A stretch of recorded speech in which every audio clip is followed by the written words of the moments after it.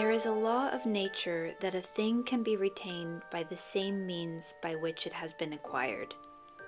That's Gandhi from Satyagraha in South Africa.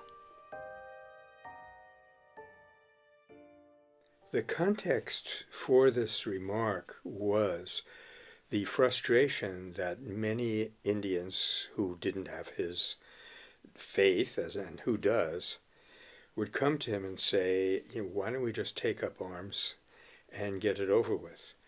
But one of Gandhi's deepest held and most important principles for us to deal with and think about is, as he put it, violent revolution will bring violent swaraj. I mean, just look at the United States of America.